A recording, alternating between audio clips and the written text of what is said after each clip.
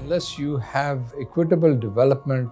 in society, the people of that society cannot really enjoy the benefits of all other human rights, like the right to free speech, the right to liberty, all those things. So human rights are seen here in a holistic way, in which development of the individual and of society is essential for the enjoyment of human rights.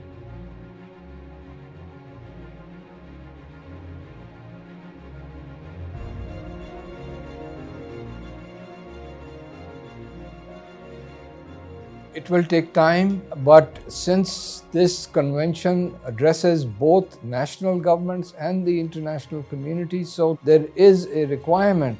at the national level as well as at the international level to ensure the realization of the right to development in various sectors, particularly for the most challenged communities, women, children, people with